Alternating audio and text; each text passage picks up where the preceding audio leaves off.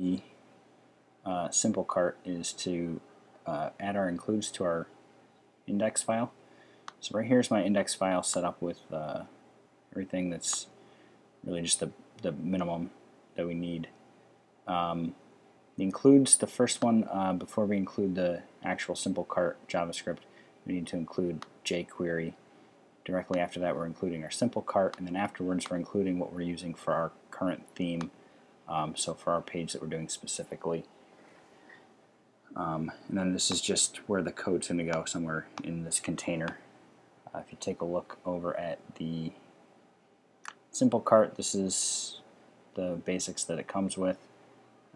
Really not going to touch on any of what's in there. It just kind of makes this run the way that it runs. When you take a look at the theme.js, this is where we're going to actually do our own JavaScripting. And there's really not a whole lot that you need to include to get it to do some really basic functionality. So the basics that we're going to start out with is just declare our simpleCart here. Inside of that we need to tell it how we're going to check out. That's pretty much it. Once we do this, the thing will run.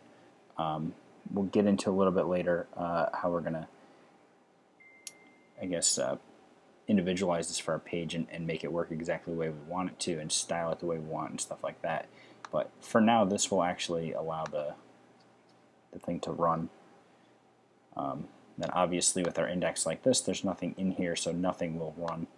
If I hop into my Firefox here, there's nothing on the index, nothing's showing up.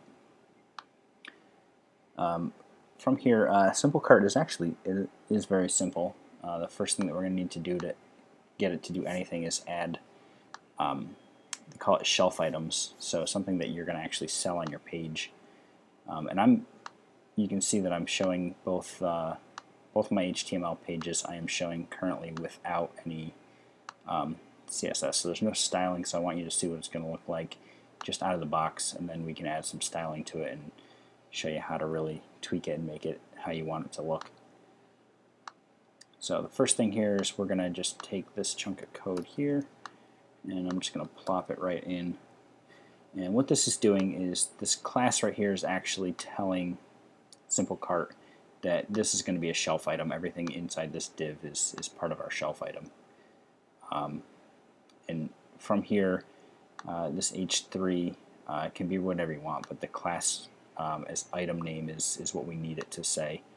And this is telling it what the item that we're selling is called. And everything that you put in between these tags is actually going to tell our JavaScript exactly what we need it to know. So this right here will actually do everything we need it to do. This is just an input field for how many we want. It's a quantity field.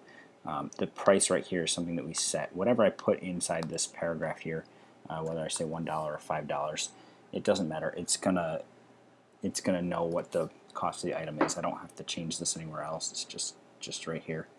And then this item add right here.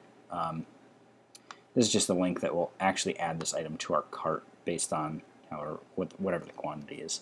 So if I save that and pull up the index right here, you can see it's not styled to be super pretty, but it's there. Everything is as we put it in.